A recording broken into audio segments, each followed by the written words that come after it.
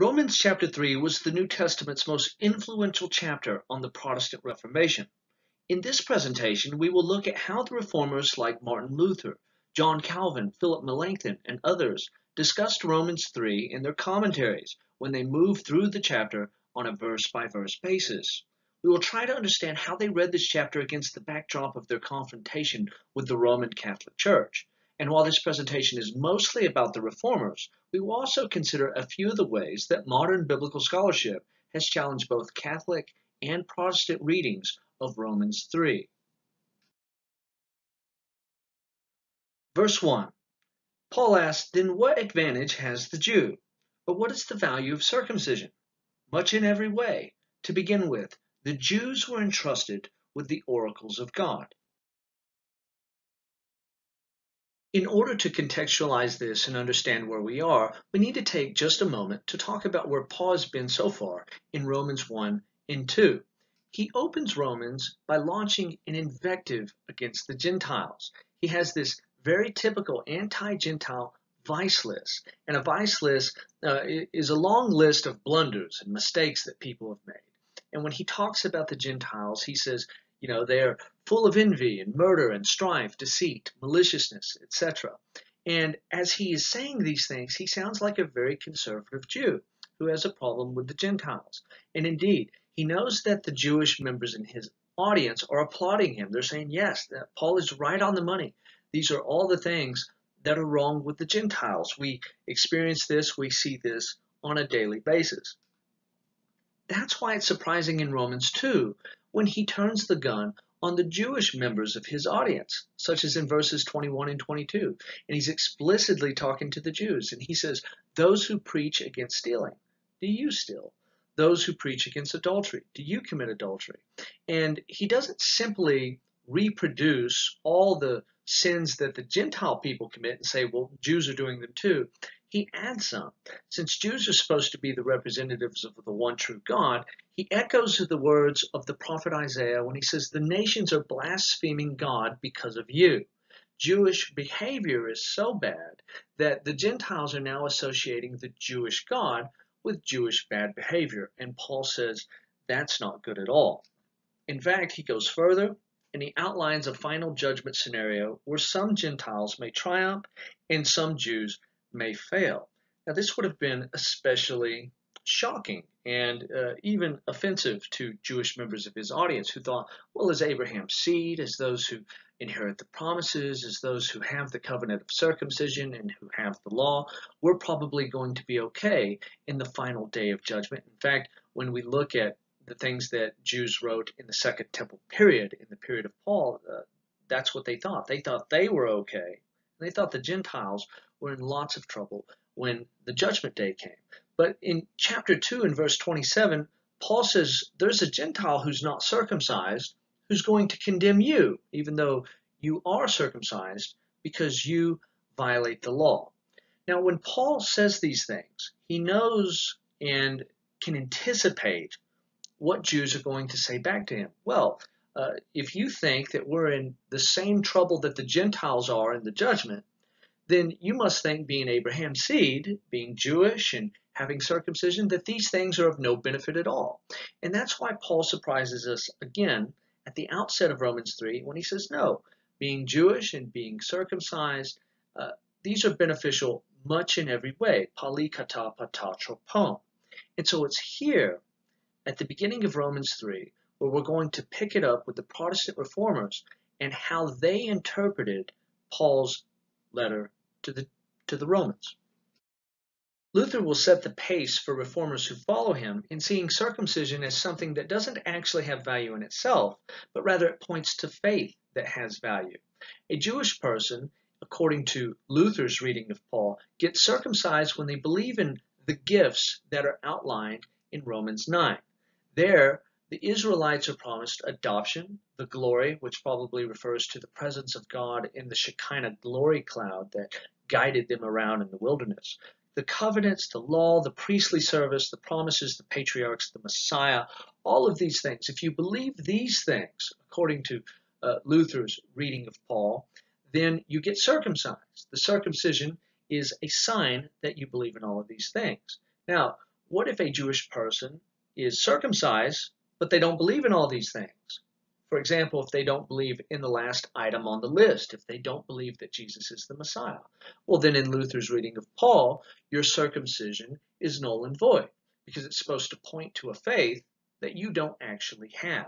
And so you can see very easily here how Martin Luther is going to be able to compare this empty Jewish circumcision to many things he sees going on in the Catholic Church, where he feels that people are going through the motions, it's become very perfunctory, and yet there is no inward reality of faith and repentance. People are just going through the motions, doing the rituals, doing the ceremonies, doing what they're told by the Catholic authorities, but there's no inner transformation.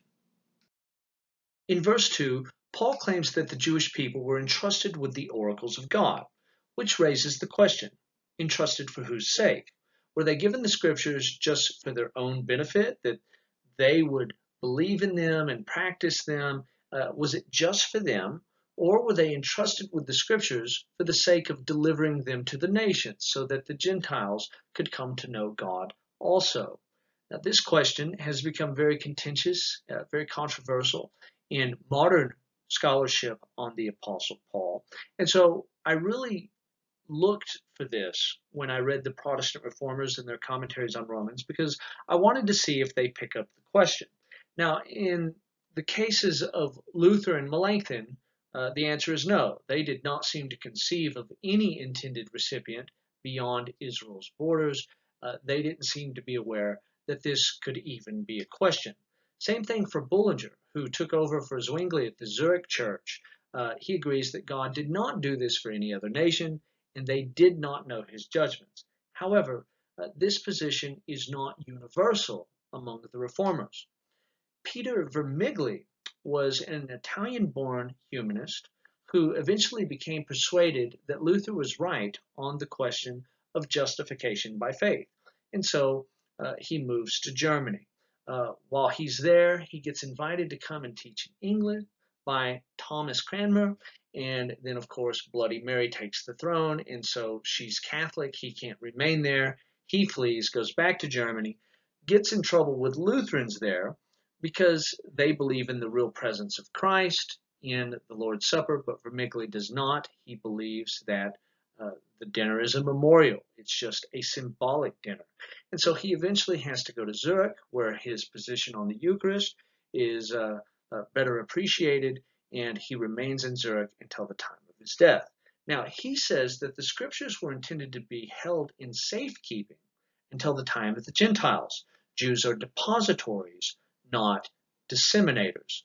In other words, they were entrusted with the oracles of God, not so much for their own benefit, but for the Gentile majority church. However, they were not expected to disseminate the scriptures in their time. They were just supposed to hold on to them and keep them safe.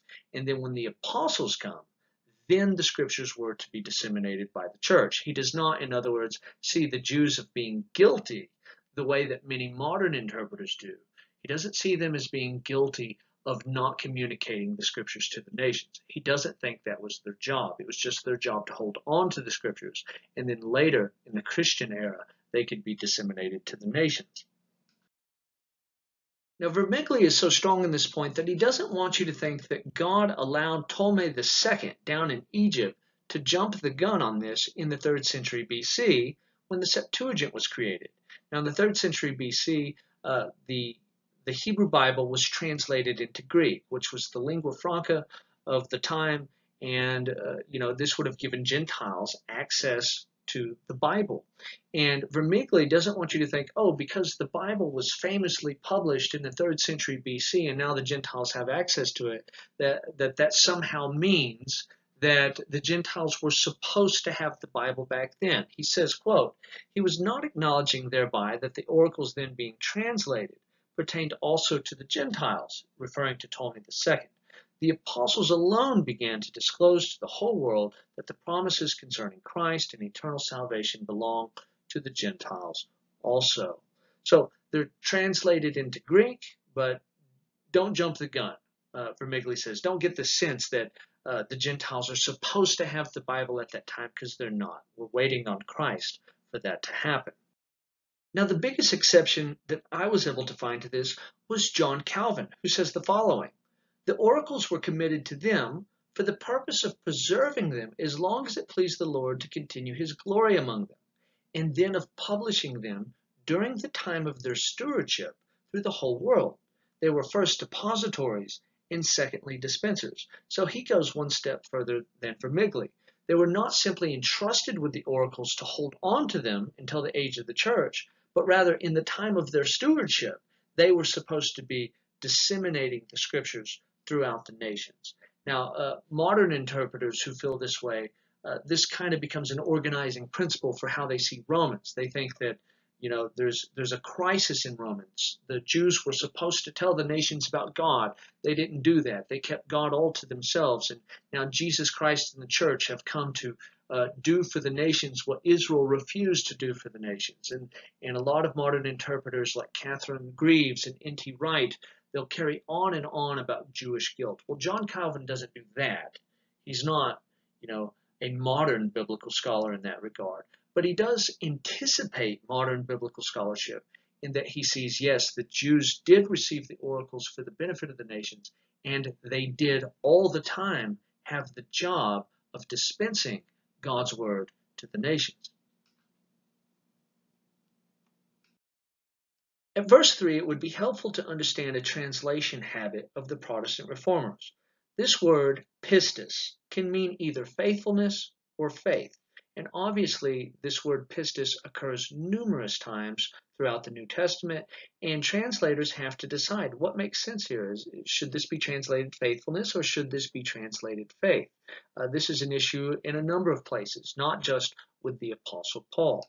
Now, many modern translations here are going to say that Paul is using the word in reference to faithfulness, because he uses it 3 times in this one verse, 2 times in reference to Israel, and 1 time in reference to God. The 2 times in reference to Israel are in yellow, and the 1 time in reference to God is in blue. What if some were unfaithful? Does their unfaithfulness nullify the faithfulness of God? So, according to this translation, Israel has some sort of a job to do. And if they are unfaithful, well, that brings up the question, well, is God still going to be faithful? And people have imagined this in a number of ways. And probably the most popular way of handling this comes from N.T. Wright. If Israel had the job of taking the scriptures to the nation and they were unfaithful, well, is God still going to be faithful to rescue the nations, even if Israel was unfaithful to do the job? Well, according to N.T. Wright, Christ is going to be introduced to be faithful in Israel's place. He's going to do for the nations what Israel failed to do for the nations. Now, this translation, the Protestant Reformers did not think this way, and neither did anyone else, as far as I know. This is a more of a modern way of reading this. They handled pistis as a reference to belief. What if some Jews did not believe? Does their unbelief nullify the faithfulness of God? Now, obviously, whether we translate pistis here as referring to the faithfulness of the Jews, or whether we translate it as referring to the belief of the Jews in the Messiah, this is going to have a big impact on how we not only read this verse, but this whole chapter. But if you read modern commentaries on Romans, I mean, they're going to weigh these 2 options. Is it this or is it that? Just know that with the Protestant Reformers, it's always this last option. What if some Jews did not believe? Does their unbelief nullify the faithfulness of God? And if you translate it that way, you're going to inevitably end up responding the way Luther does. What does it matter to our faith if they, the Jews, do not believe? But the fact is that they are all liars. And so Luther and other reformers kind of struggle here, because it seems like a redundant question. Why would Paul even ask this? Why would he even need to ask you if Jews don't believe in the Messiah, whether or not God is still going to be faithful toward his church? Well, of course he is. It just seems like a very unnecessary question. Well, it's more likely that the reformers are just translating it wrong. You translate it differently, And it's a different question. Well, what if Israel was unfaithful in their commission to bring salvation to the world? Is God still going to be faithful to send his salvation unto the world? That's probably the question that's being asked. But as long as Luther and the others are translating it this way, it just seems kind of redundant. Well, of course he's still going to be faithful to the nations, to the church, to give them the opportunity of salvation, even if the Jews don't believe. And so this is just one of those places where how you translate it affects the meaning. And it's just worth noting here that Luther will go on to talk about election here, and he does this in very predestinarian terms, like a Calvinist or like anyone else who has learned from St. Augustine, that it doesn't matter if the Jews don't believe. God still has his elect. He still has those whom he has selected to be predestined for salvation. And therefore, if you get selected, you will inevitably end up getting saved. Luther leaned very strongly in that direction, even though people usually talk about John Calvin when they talk about predestination, but Luther was right there with him on this. Now, some interpreters keep their eye on the fact that Paul is talking about Jews. What if some do not believe? Well, does their unbelief nullify the faithfulness of God? Well, some interpreters move this on to talking about Christians. What if a Christian person does not believe? Does that nullify God's faithfulness toward that Christian? Well, the answer in the context is no. Well, how could this work? How could it be that Christian unbelief is still going to be met by God's faithfulness? Well, the German reformer Johannes Brentz, who was a very important person in the Protestant Reformation, he went with Melanchthon to Augsburg to sign the first Protestant confession there. He handled it like this. Brentz was concerned to extend mercy to those who have either denied Christ and his gospel in persecution, or who have repeatedly fallen back into sin. So when are you unbelieving and yet God will still be faithful toward you? Well, it could be that you denied Christ to save your skin, the way that Peter did the night that Jesus was betrayed. And Brent says, well, you can be restored later on, just like Peter was. Or if you have this problem of falling back into your sins, so long as you truly repent and believe after the fact, God will still be faithful to you. That's one way that this was handled.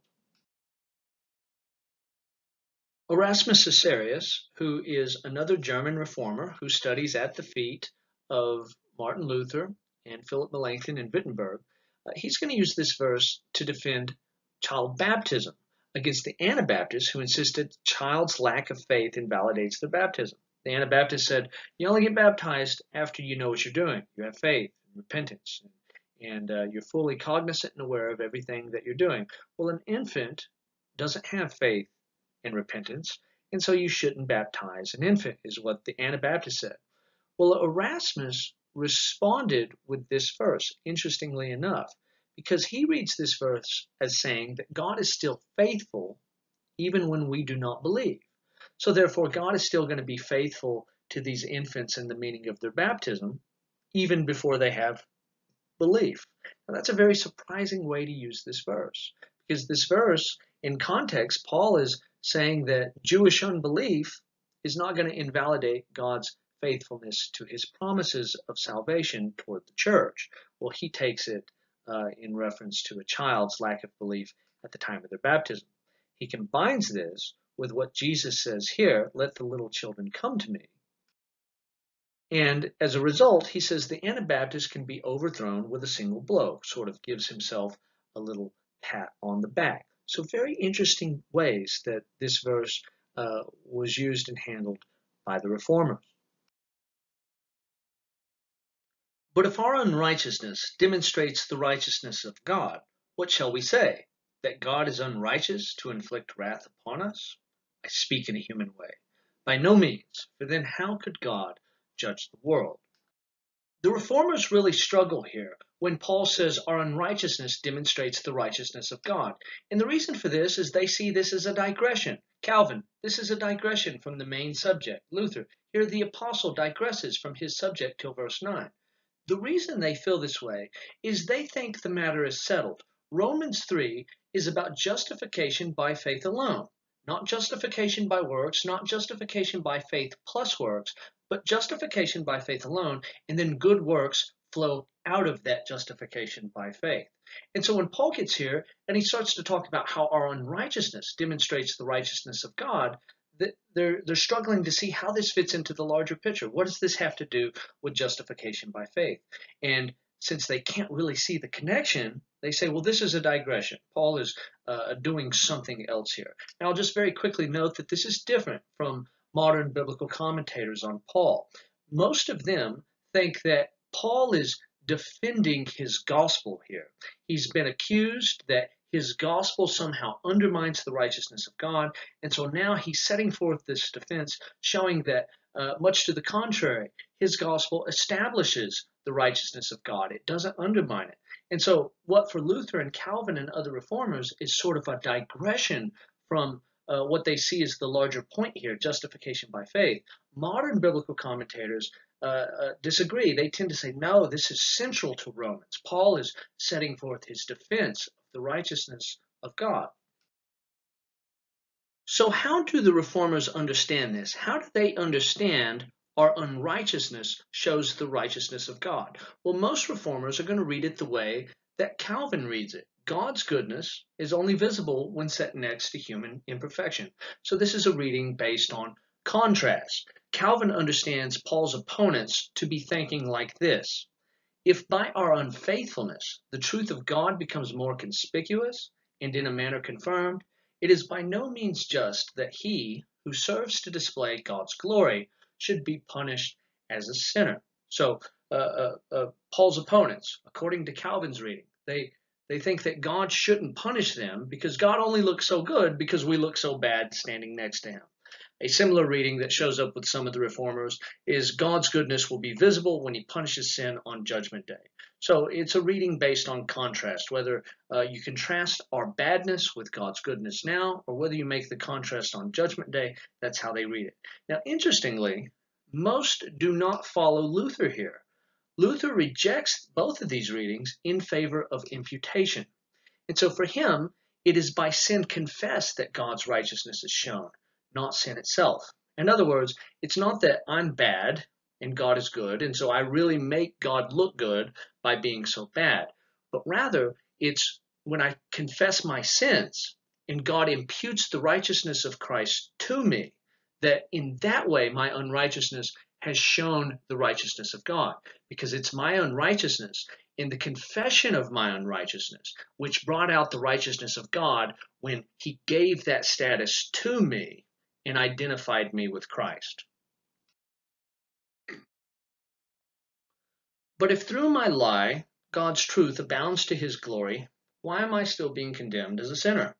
And why not do evil that good may come? As some people slanderously charge us with saying, their condemnation is just. At this point, the reformers could become very defensive. They see Paul as defending his doctrine of justification by faith against Jewish opponents who are saying that Paul's doctrine gives a license to sin. And so they are identifying with Paul here. They're saying, we're defending the doctrine of justification by faith against Roman Catholics who accuse us of giving a license to sin. And so this is where they begin to turn the gun on their opponents. And indeed, we're going to look at how Vermigli does this in his argument against the Catholics. He says that Catholics are like Paul's Jewish opponents because they believe that evil can have a good end. And he gives some examples. They mutilate the Eucharist for fear that the cup would spill if given to lay people. Catholics believe in the transubstantiation, that the bread and the wine in the Eucharist literally become the body and blood of Jesus. And so they withheld the cup from the lay people. One of the reasons was because they thought you only needed one of the elements, because the whole Christ, as it were, is available in either the bread or the wine. You don't need both. But Vermigli understands, and a lot of others understood it this way, that the real reason that the cup was being withheld from the lay people was for fear that they would spill the blood of Christ on the floor. He says they want the people to pray in an unknown language, which has been forbidden by the Word of God, and they say that a praiseworthy intention and good end are enough. Now, here he is referring to 1 Corinthians, where Paul tells the Corinthians who are praying in tongues that you need to just pray for yourself, not out loud, not publicly, unless you have an interpreter there to translate. Because when you pray out loud and you speak out loud in the church and people can't understand what you're saying, well, this is not edifying and therefore you shouldn't do this. Well, when Protestants read that passage in Corinthians and then they looked at the Latin Mass and they seen that people were required to pray in Latin even though they didn't know Latin, they seen this as a direct violation of 1 Corinthians. Paul says don't pray in a language that people don't understand. And Roman Catholics, as a rule, were doing this when they had lay people pray in Latin when they didn't know Latin. He continues, for when we preach justification, free and apart from works, they say, that's a reference to Catholics, they say that we open up the entrance to a lax life and condemn good works, when, in fact, we in no way teach things. God does not grant his people the freedom to sin. Rather, together with justification, the Holy Spirit is given, from which a great devotion to good works arises. Now, throughout the commentaries on Romans, you find that the reformers do this a lot. They have been accused so many times of giving a license to sin through the doctrine of justification by faith that they explain this over and over and over again. We don't believe that works cause justification. Justification is caused by faith. However, if justification is real, it will inevitably produce a holy life, moral transformation, good works. Now, if a person has faith and they're not transformed, then they're not saved. Their justification by faith is not authentic. Authentic faith always produces good works. And the Protestant reformers, they say this over and over and over again in their commentaries because they have been slandered by Catholic opponents. Catholics persistently told them that, there's no room for good works in your doctrine, which just wasn't true. Justification by faith was never taught by the Protestant reformers as being a way that, as long as you believe, you don't have to do good things. They never taught that. By no means do we promise justification unless there is a genuine and firm faith that is accompanied continually by good works. So there you go, from Vermigli. And then he says the Catholics give much more occasion for lax lives. And then he explains what he means by this. For they teach that if people confess their sins and receive ecclesiastical absolution, even though they have no good and holy motives, yet they will receive justification. But that is an exceedingly easy thing, and it opens the way for sins, as does their purgatory. Now, the conversation that Vermigli has here is foreshadowed by the conversation that Martin Luther has when he was summoned before Cardinal Cajetan. Cajetan was told by Rome to not engage Luther in a debate. He was just supposed to give him an opportunity to recant. But the cardinal, who was an intellectual and someone who liked to debate, he couldn't resist the temptation. And so he entered into a dispute with Martin Luther, despite the fact that he had been told not to. And in one of the ways that he refuted Luther was on the matter of justification by faith alone. He says it can't be justification by faith alone because then the believer would have no assurance of their justification. They would constantly be asking themselves, well, do I have the right kind of faith? Do I have enough faith? And there would be no assurance. Each person would be constantly checking their own heart, trying to make sure that they had enough faith, and therefore they would have no assurance of their justification. And so the cardinal tells Luther that's why it has to be in the authority of the priest to grant justification when he absolves you in penance, in the sacrament of confession. As long as the authority for justification does not lie with the individual, but with the authority of the church, a person can leave penance knowing that they have in fact been absolved by the authority of the church. Now, for Luther, that's going to be a problem because as a priest, he's heard many confessions, and he struggled all the time with the fact that people were coming for confession when in fact they were not genuinely penitent. They weren't really repenting of their sins. They didn't really have hearts of faith. They weren't really trying to transform. And Luther had a problem with absolving people who were not authentic. And he ran into all sorts of problems. If he refused to absolve somebody because they were not truly repentant, they might say, well, I bought a plenary indulgence. The church was selling indulgences at the time, where if you bought one, particularly a plenary indulgence, then you could get out of purgatory, uh, just straight out of purgatory. You didn't have to serve any time in purgatory, because you had this indulgence. And so, what's the point of confessing? You already have a guarantee from the church that you skip purgatory. So Martin Luther was frustrated because people didn't care much for confession if they had bought these indulgences. And then there were those who uh, just, even if they didn't have a plenary indulgence, still had morally lax lives, because they were like, well, I'm not going to go to hell. At most, I'll just have to accept some time in purgatory and then I'll go to heaven afterward. Well, the Protestants replaced this model by saying if you have a morally lax life, then you will probably not justified. And if you're not justified, it's not purgatory you have to look forward to, but hell itself. And so, in this way, Protestants seen Catholics as opening the door for a morally lax life, and they thought the justification by faith doctrine, properly understood, would close the door to that. In verses 9 through 18, Paul gives the longest list of scriptural citations anywhere in his writings, and he's clearly collected these from various places in the Old Testament because they demonstrate that both Jews and Gentiles are guilty in God's sight. I'm not going to include a section here on these verses because the Protestant reformers understood them just fine. Jews and Gentiles are both guilty. Modern interpreters read it and say the same thing. And so I'm going to move on to the verses after that, because I don't want to waste time on a passage that's not very controversial or difficult to understand. Now we know that whatever the law says, it speaks to those who are under the law. He says that because he has just been quoting the law, all them biblical passages that he quoted. And it's interesting that he says the law, because none of them were actually from the law of Moses. They were just spread throughout the Old Testament. Paul can use the term law, nomos, to refer to the entirety of the Old Testament canon, so that every mouth may be stopped and the whole world may be held accountable to God.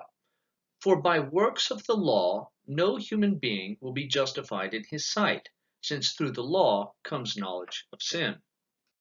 So this brings us to a major point of contention at the time of the Protestant Reformation in their reading of Romans and into the present time.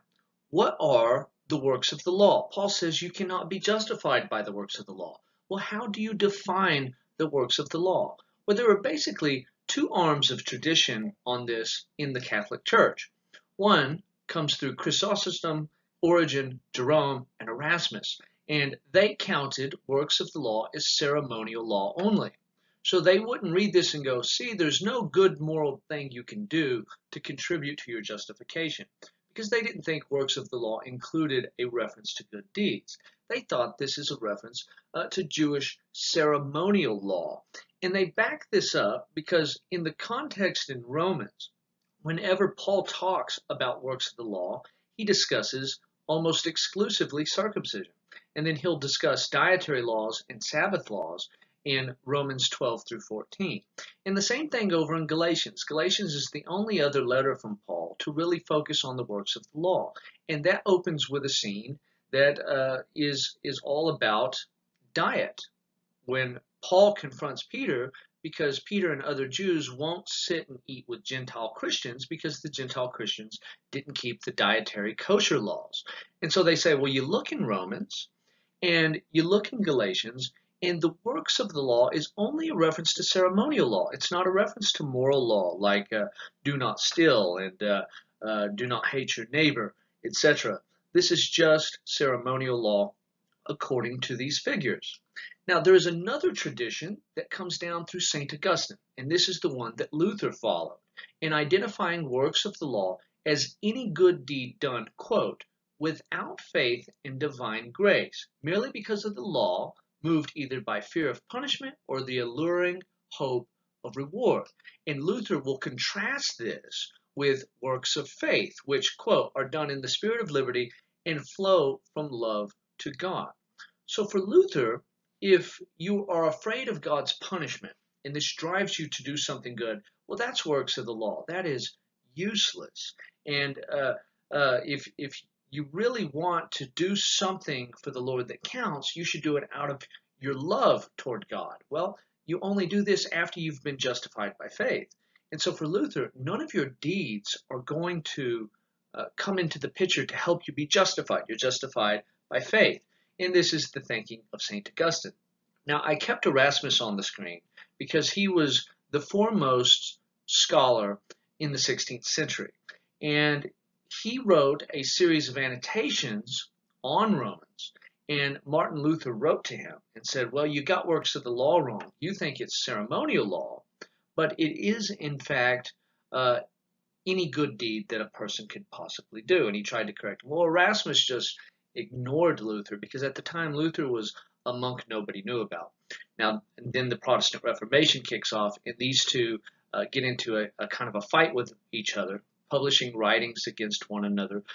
Erasmus held back for a long time, and he was even quietly a supporter of a lot that Luther was doing. But when he saw all of the conflict that ravished Europe, and he saw the peasants' revolt and all these things, he thought, well, no, the Protestant Reformation is very destructive. And so he began to challenge Luther, but not on this point. Luther believed that life was deterministic, that all of your decisions had been predetermined in advance by God.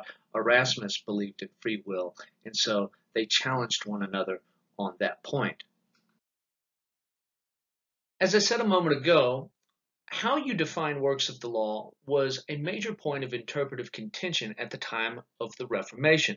Now, some Catholics agreed with the Reformers that works of the law didn't just refer to ceremonial law in the Old Testament, but that it referred to good deeds generally. However, they still tried to find exceptions to the rule. Melanchthon jousts with Catholic opponents who claim Paul is using a hyperbole. In other words, most Jews are not justified by works of the law, but some are, such as the apostles John and Peter. So these Catholic opponents are saying, look, Paul isn't intending for you to take him in absolute terms. He's saying that most Jews, such as the hypocritical Jews that he's mentioned in Romans 2, those guys aren't going to be justified by their works. However, there are some exceptional Jews, such as the apostles John, Peter, or Paul himself, and surely these guys will be justified by their works. And of course, Melanchthon responds to this with irritation, because Paul does seem to be speaking in absolute terms. He says no one will be justified by works of the law, and Paul himself does not make any sort of exception. And so that's what Melanchthon is going to say to his opponents. Well, if there's an exception, you're the one making the exception. Paul himself gives no evidence of such an exception. As I said a moment ago, not everyone was persuaded that works of the law was a reference to any good deed that you might do to earn your justification. There were many, such as Erasmus, who said works of the law is just a reference to ceremonial law in the Old Testament. Well, the Protestant Reformers didn't believe that. They thought it was a reference to any good deed that you might do to try to earn your justification. And their opponents said, no, you're defining this term too broadly. It's not a reference to anything you might do. It's just a reference to ceremonial law. Well, Calvin responds by noting that Paul has just referred to a battery of sins in his scriptural proof text that were morally concerned. So when Paul was rattling off his citations of the Old Testament, that they have all become worthless, no one does good, not even one, no one seeks after God, he is undeniably criticizing the moral failures of humankind. And not only the Jewish people who had the law of Moses, but there he's talking about Gentiles also, who don't have the law of Moses, but just have the law of their conscience, the law of, the moral inner voice. And he says, whether Jew or Gentile, you have failed in this regard. Well, when Calvin reads Paul, he says, Paul has just discussed the moral failures of all humankind. And then a few verses later, he says, no one can be justified by works of the law. And so for him, And the other reformers, that means works of the law must subsume moral effort too. No one can be justified by works of the law means that no one is good and no one seeks after God, and so nobody can do anything to rescue themselves. It has to be given to them as an act of grace that comes through faith. And there are many scholars who will still stick to this, who say that this is still a good argument. Calvin has another argument. Paul does not use the definite article in either out of works of the law, when he says you cannot be justified by works of law, and that you cannot be justified through law, indicating the natural law. In other words, in Greek, and this doesn't always come through in your English translations, Paul does not say the law here. He just says law in general. And so Calvin took this to mean, oh, we're not just talking about Mosaic law, we're talking about natural law.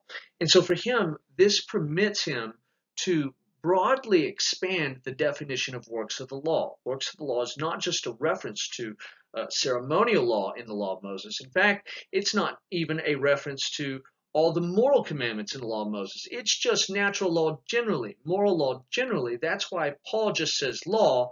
He doesn't say the law. Now, this argument here, I don't find to be very convincing, because there are times when Paul refers to the law of Moses when he'll use the definite article and times when he won't. For example, in verse 21, he'll indisputably use the article one time in reference to Mosaic law and one time without the article, when he says, now the righteousness of God has been manifested apart from the law. Well, in Greek, it's actually apart from law. And he's definitely talking about the law of Moses, because right after that, he says, although the law and the prophets bear witness to it. So in the space of a single verse, he can refer to the law using the word the, and then he can refer to it without the word the. It actually is more dependent on the rhythm and symmetry of his sentences, rhetorical effect. You don't want to do as Calvin has done here and read too much into it. Well, did he use the word the? Did he not use the word the? If he doesn't use the word the, then he's not referring to Mosaic law. That's not a very good argument. But his first argument here is much more convincing. I want to talk a little bit about the new perspective on Paul, because the new perspective has challenged the Protestant Reformation, and in fact it has challenged Catholic interpretations before the Protestant Reformation, but when it comes to the way we define works of the law. The Reformers thought that they were having an argument with Catholics that was basically equivalent to the argument Paul was having with his Jewish contemporaries. They imagined that Paul's opponents thought they could save themselves by being obedient to the law, and that they were wrong, and Paul is telling them, no, it's by grace through faith.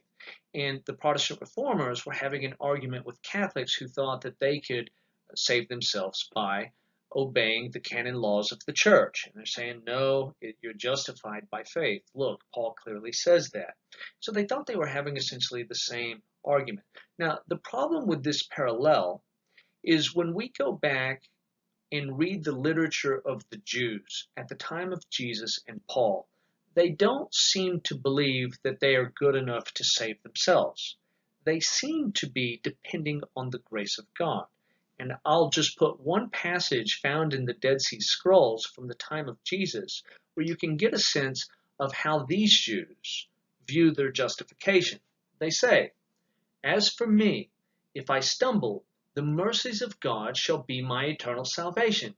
If I stagger because of the sin of flesh, my justification shall be by the righteousness of God, which endures forever.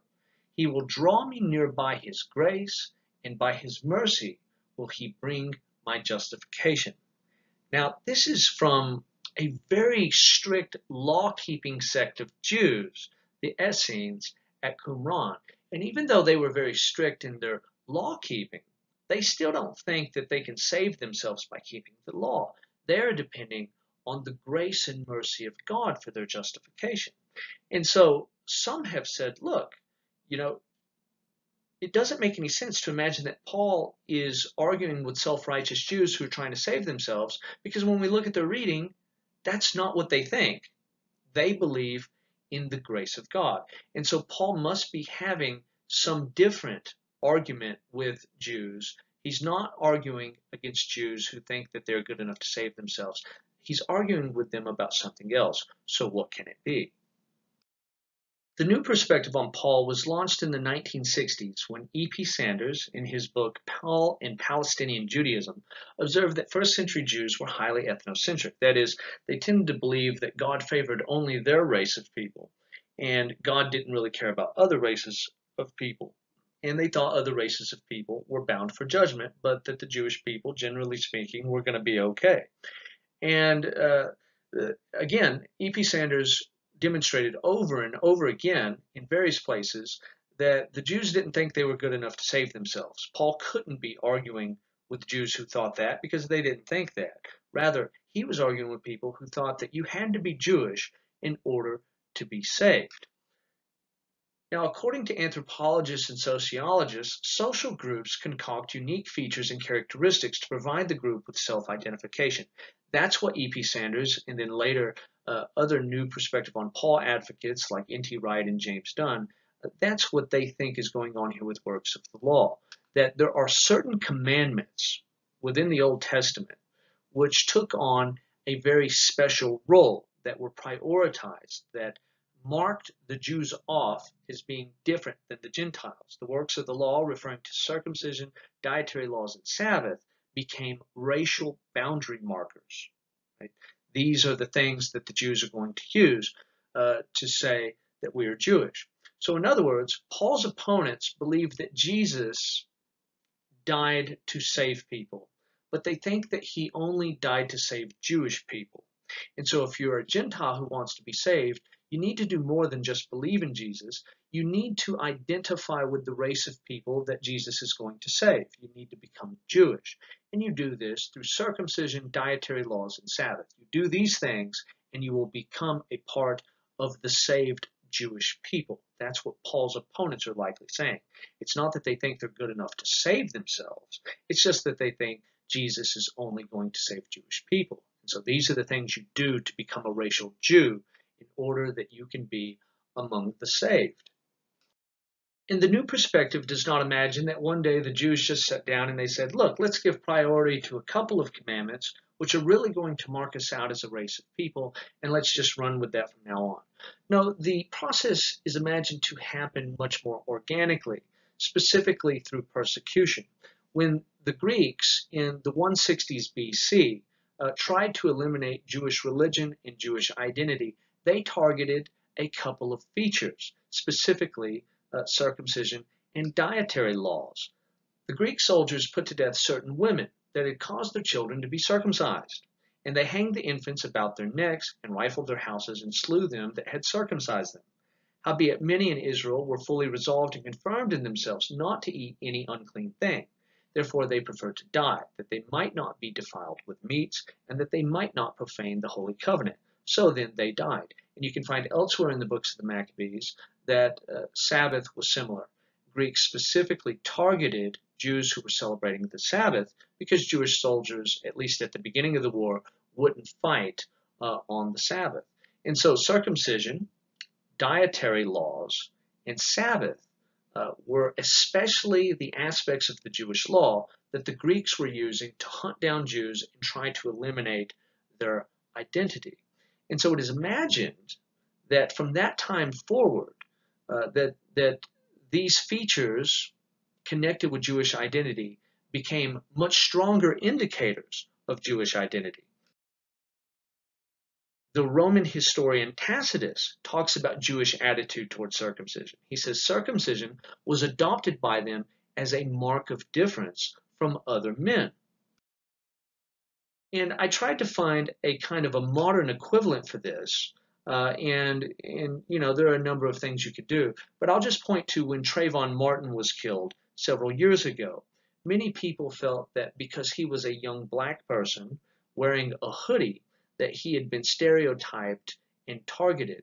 Well, did this cause black people in inner cities to stop wearing hoodies? Well, much to the contrary. That very feature for which they felt persecuted became all the more central to their identity, and it started the hoodie movement, where not just African Americans, but all sorts of other Americans began wearing hoodies as a sign of protest. Now, this is kind of a rough analogy because obviously hoodies don't mean as much to black people as circumcision meant to ancient Jewish people, but you get the picture that when a group feels persecuted for their possession of certain features and characteristics, they do not let those features and characteristics go. Those features become all the more central, all the more reinforced as part of their identity.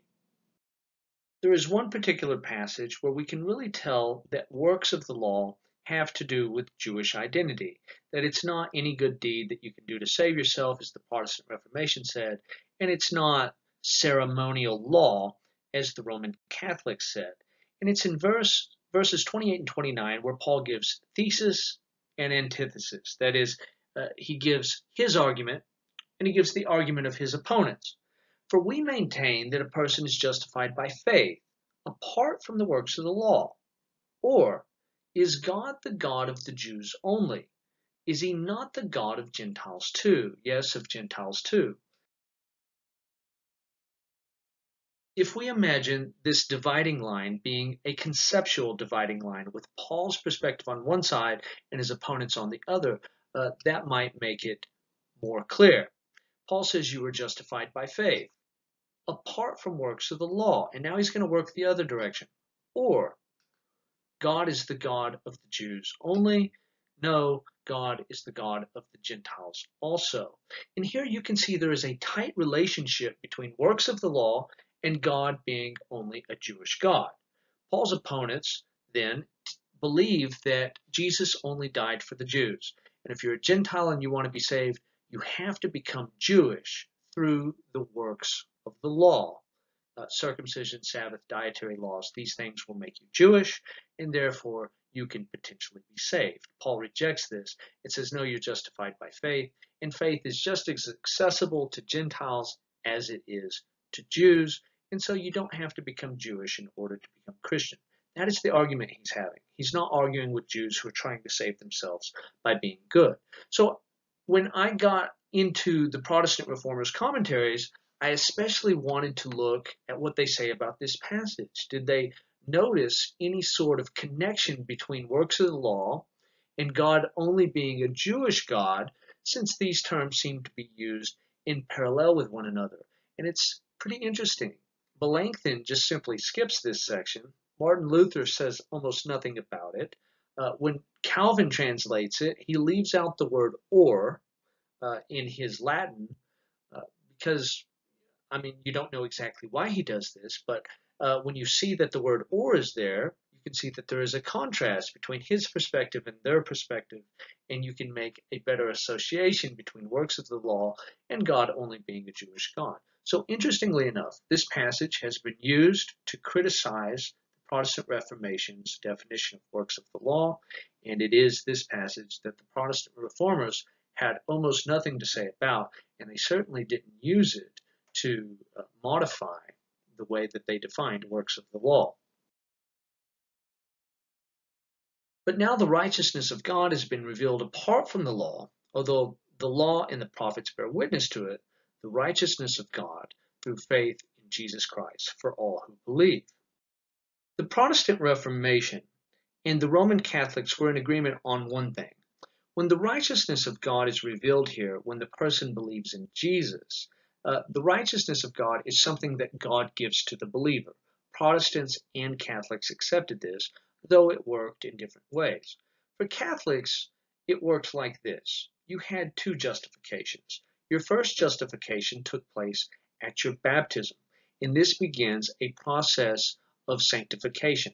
Now, this is different from Protestantism. In Protestantism, you are justified when you believe in Christ, and then after that, you begin the process of sanctification. Justification and sanctification are not the same thing in Protestantism. Justification comes, and then sanctification comes after that. Well, in Catholicism, justification and sanctification are indistinguishable. They're pretty much the same thing, and they last the entire process of your life. You are justified with your baptism, and then the way that the righteousness of God is revealed when you believe in Christ is imparted righteousness or infused righteousness. God infuses the believer with righteousness to transform them morally. Your second justification is a justification by works, which is the outworking of God's righteousness. That is, when you were baptized, you were infused with righteousness. And now your second justification is by works. Throughout the process of your life, the righteousness that God gave you in His grace is something that's going to be worked out in your person. Now, it's important to emphasize at the Council of Trent, at the Council of Orange, in the Catechism, throughout Catholicism's history, they have prioritized grace in this process, and I think a lot of Protestants don't know that they believe in prevenient grace, that it's the grace of God that causes you to believe, and after you believe, it's the grace of God which empowers you to do good works. And then, like St. Augustine said, on Judgment Day, when God rewards you, He's just rewarding His own good works because you only performed good works by the grace of God. Now, I'm saying that because, like I said, most Protestants don't think that Catholics prioritize the grace of God in their salvation scheme, but this isn't true. And then you have penance. If a person loses their first justification through willful sin, through the deadly sins, then they confess to a priest. And when the priest absolves them, this restores their initial justification. So this is how justification worked when it was outlined at the Council of Trent as a response to the Protestant Reformation. Most viewers are going to be much more familiar with the Protestant perspective, and that is of imputation.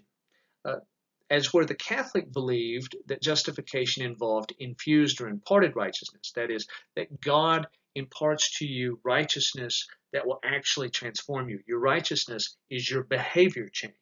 Well, with most Protestants, it involves a status change, that Christ has, that He is perfect, that He has active righteousness. That is, He perfectly kept God's law. He has passive righteousness. He submitted to the cross and went to His death.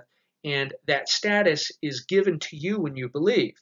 And your status as a sinner is given to Jesus, and He dies on the cross in your place. So justification here for Protestants, when Paul says that the righteousness of God is revealed when you believe in Jesus, it's because there's this kind of status swap. Your sins are imputed to Jesus on the cross, and His righteousness is given to you. And the way this is conceptualized sometimes is that when God looks at you, He doesn't see you as a sinner. Even if your behavior is sinful, He sees the righteousness of Christ, because the righteousness of Christ has been imputed to you. It's been given to your account. Now, again, as we emphasized earlier, the Protestant reformers did not think that after you got justified this way that you should continue to live in sin. If you did that, then you weren't really justified. Your justification should move on to sanctification, to moral transformation. Nevertheless, they think that when God looks at you, He sees Jesus. And this idea of imputation was rejected by Roman Catholics at the Council of Trent. Now, according to Alistair McGrath, Luther probably did not think of it in these terms. Now, Luther certainly believed in imputation, that is, that you identified with Christ somehow. But for him, it was not such a specific courtroom thing where the judge gives you the account of Christ and Christ's account is given to you. For him, it was a mystical union. And Luther's analogy for this was marriage. When the Bible says that a man will leave his father and his mother and cling to his wife, and the two shall become one flesh. And Christ is described this way in reference to His church, that we are His bride and we're combined with Him in a sort of a single union. This is discussed in 1 Corinthians 6. This is discussed in Ephesians and other places. And that's what Luther thought. He thought it was similar to marriage, that we are now united with Christ in a union that is similar to marriage. However, Erasmus noticed that the word logizomai in Romans is courtroom language. And logizomai is the word that is used when it says that Abraham believed God and it was credited or reckoned or imputed to him as righteousness. Erasmus pointed out that this was courtroom language. So what happens? Melanchthon takes Luther's idea of identification with Christ, imputation as a mystical union, and he combines it with Erasmus's courtroom language from Romans chapter 4 and gives us what would become a very standard Protestant view, that you have courtroom imagery here where the judge is taking the legal status of Christ and giving it to the believer, and taking the legal status of the believer and giving it to Christ. And what's so interesting about this is so many people think that this is Luther's idea. Alistair McGrath says no, this is actually what Melanchthon did when he took Luther's idea and Erasmus's idea and combined them together to make kind of a hybrid doctrine. So we've seen that the Protestant reformers believe that God's righteousness that's revealed when you believe in Jesus is a courtroom decision. Jesus Christ has a good legal standing. That legal status is taken and given to the believer when you believe. And the Roman Catholics believe that no, it's an ethical righteousness, a transformative righteousness. It's not Christ's status, it's just righteousness that's given you for the sake of moral transformation. You're not simply declared to be righteous because you have Christ's status, you actually become righteous in a moral sense. Well, why do they believe that God's righteousness here is something that is necessarily given to the believer? Well, Alistair McGrath explains this. First of all, you have to recognize that the word for righteousness in the Hebrew Bible, zedekah, can be God's righteousness in a moral sense or in a saving loyalty sense. In other words, sometimes God's righteousness is used to refer to his own moral standard, his own morality, his own ethical goodness, or sometimes it's used to refer to his moral standard, which he expects you to live up to. And then there's this other sense in which God's righteousness refers to God keeping his promises. God is righteous when he rescues. God is righteous when he saves. And so the word has both of these meanings, the meaning of a moral standard, that kind of righteousness, and then the meaning of God's faithfulness to come and rescue his creatures.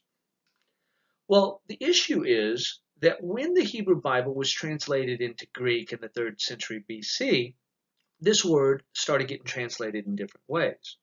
When we're talking about God's righteousness in terms of him coming to save you, this ended up getting translated as eleos, which is a word that means mercy. But this same word, zedekah, ended up getting translated as dikaiosune, the word that Paul uses for righteousness. And it was used this way to denote God's moral standard or retributive justice. And so now we have a loss. In Hebrew, the word is a reference to God's moral standard, and sometimes it's a reference to his saving loyalty. But in Greek, not so much. The word mercy is used for his saving loyalty, while the typical word for righteousness is used to denote God's moral standard.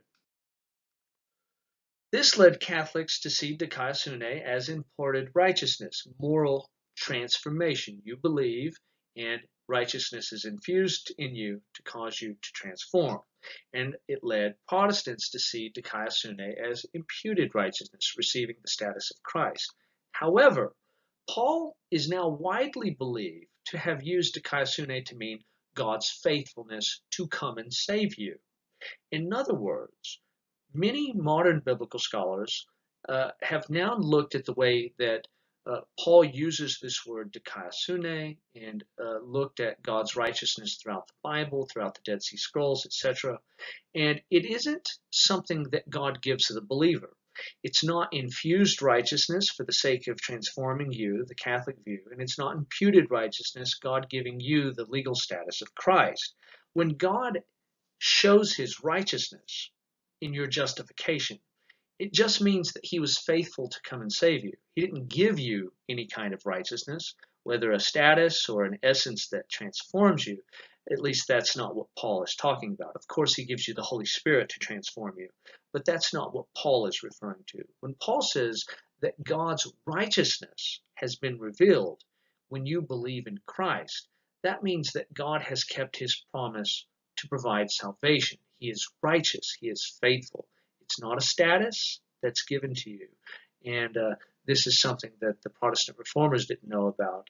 And indeed, it's something that most Christians today don't know about, that God's righteousness does not refer to some sort of moral stature or moral status. It refers to his own commitment to save his creatures. So the way we would understand this is, but now the righteousness or faithfulness of God has been manifested apart from the law, the righteousness of God through faith in Jesus Christ for all who believe. Now this goes back to verse 3 and verse 5, where God's faithfulness and his righteousness are used in parallel. Does their faithlessness nullify the faithfulness of God? But if our unrighteousness serves to show the righteousness of God, what shall we say? You can see in verses 3 and verses 5 that God's faithfulness and his righteousness are used in parallel. So that's what it is. God's righteousness is his faithfulness to come and save his people. Only one other thing here that I'll mention is the Pistis Christou debate. But now the righteousness of God has been manifested apart from the law, the righteousness of God through faith in Jesus Christ. Now that could be translated differently, but the way the Reformers and Catholics translated it was faith in Jesus Christ for all who believe. Now notice that he repeats himself here, right? It's the righteousness of God through faith in Jesus Christ. So there he mentions believing in Jesus. And then he says for all who believe. So he just doubles up and mentions those who believe in Jesus again. And it seems a little bit redundant. Well, the translation that has become more popular in biblical scholarship goes like this: the righteousness of God through the faithfulness of Jesus Christ for all who believe. And that is a much better option, because not only does it emphasize what Jesus had to do in our salvation, it still is for all of those who believe. Justification is still by faith.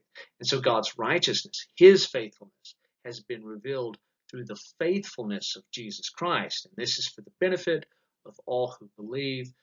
This is also a translation option that was not available in the 16th century, or at least the Protestant Reformers and their Catholic contemporaries never thought that perhaps they could translate it in this way. I've talked about in my other videos on the New Perspective, N.T. Wright's reading of Romans, where at the beginning of the chapter, when Paul asked the question, what if some were unfaithful? Does their unfaithfulness nullify the faithfulness of God? That is, if God is going to rescue the nations through Israel, what happens when Israel's unfaithful? Does that mean God's unfaithful too now? He's not going to go and rescue the nations? But that's when you get later on in the chapter, and he says, but now the righteousness of God, that is God's faithfulness, has been manifested. The righteousness of God through the faithfulness of Jesus Christ for all who believe. In other words, the Jews were unfaithful to bring God to the nations and rescue the nations. And so now Jesus steps up where Israel failed, and he is going to be faithful to rescue the nations, even though the Jewish people were not faithful to do that job.